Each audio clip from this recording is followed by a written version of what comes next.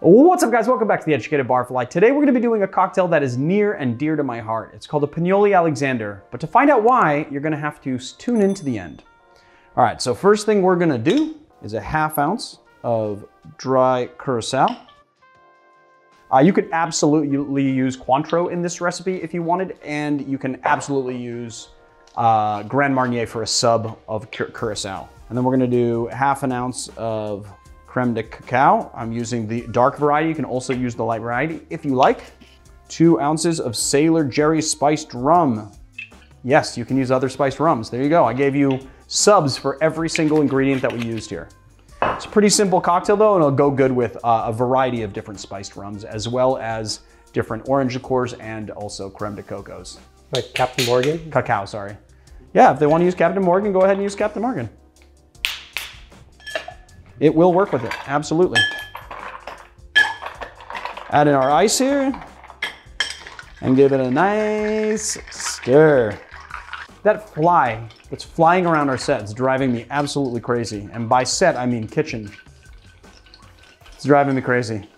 I've seen it go this way, and then this way, and then this way, and then this way, the whole time that we've been shooting. I don't know if it's noticeable on camera, but it's really annoying me. Yeah, I see it. They're weird. They're always flying like, I think like 90-degree turns. Right, totally. And then they're all, because we have this big bar of light right here, they're like attracted to the light. I think that's enough stirring for this cocktail. All right, and then we're just gonna strain it into our coupe.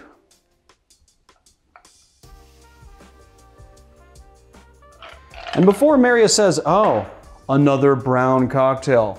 This is called a Pignoli Alexander, which takes its inspiration from the Alexander cocktail. So we're gonna be layering some cream on top, but you know what I'm going to do is I'm going to add just like a little, I'm just gonna eye it out, but just gonna add a little of the curacao, maybe a 1/4 ounce or 1/2 ounce of curacao into the cream to kind of give it a nice kind of orangey feel to it.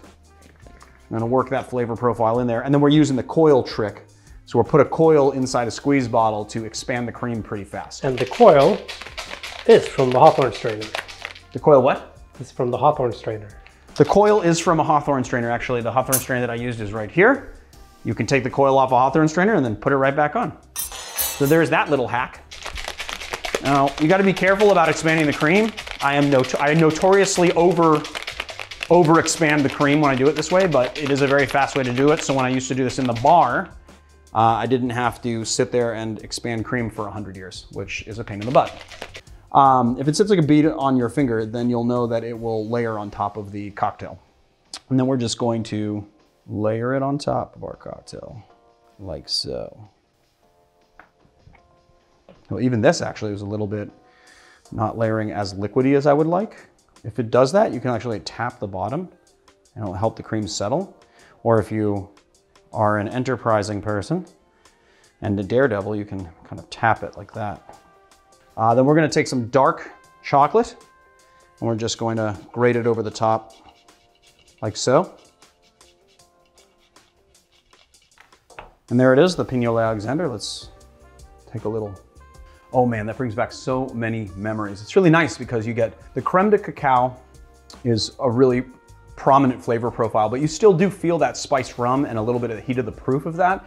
And then that orange kind of plays in as well. It's nice to play the orange into the cream because it gives you like a nice kind of, it just reminds me of this very particular thing. So the inspiration behind this cocktail, I have to take you back through the years, down memory lane. Let's do it.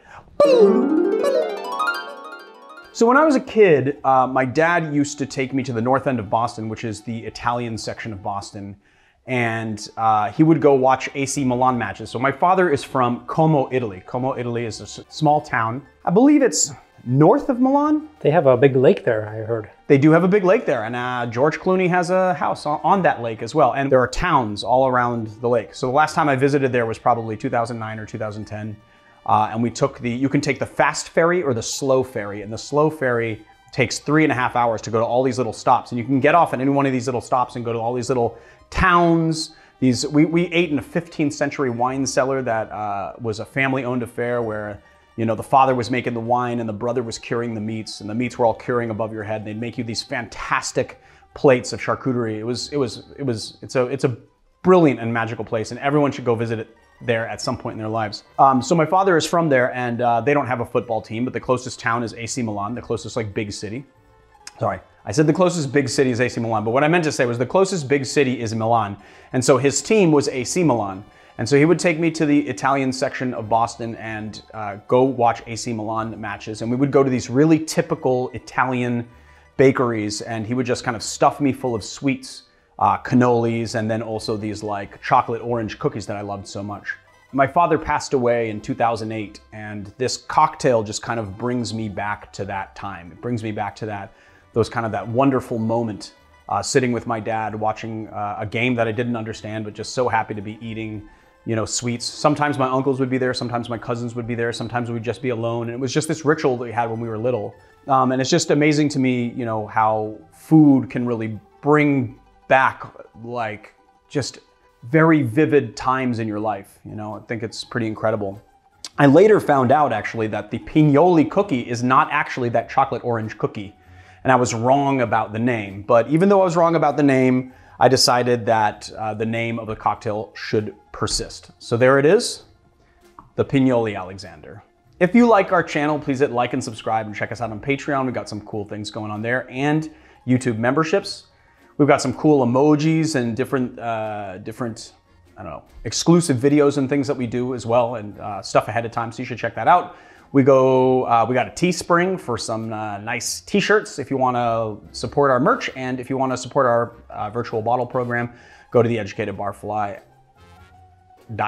And I don't know, I was just like, go to The Educated Barfly. What is it again?